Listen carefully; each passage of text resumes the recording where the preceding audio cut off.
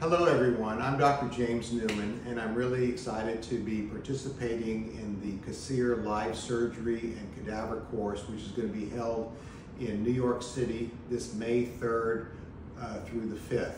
What's unique about this course is that not only are you going to be able to see live surgery that demonstrates kind of the newer techniques in deep plane facelift surgery, which we've been doing for the past 20 years, but it's really going to show some of the refinements and techniques and how we can avoid what are common problems with deep plane facelifting, where you get into blocking points and identifying those certain anatomic zones that need to be properly released to get a full vertical lift of the face and the neck. How we handle the platysma muscle is another interesting topic of conversation. So you're going to hear a number of different viewpoints with that.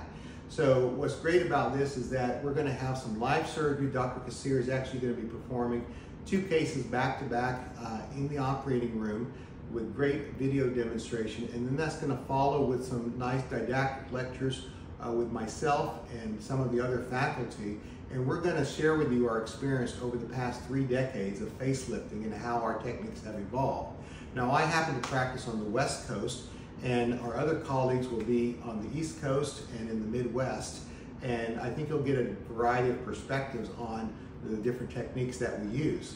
And then finally, we're going to be able to go into the cadaver lab and have you demonstrate some of those same things, and you're going to have kind of one-on-one participation with the faculty so that you can replicate the things that you saw in surgery and understand what some of those difficult areas are.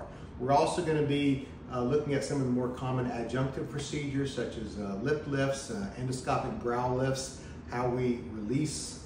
We'll talk about methods of fixation, the history of that, and really show that endoscopic facial surgery is really here to stay. So I invite you all to come to New York and spend 3 wonderful days with us, and I look to see you there.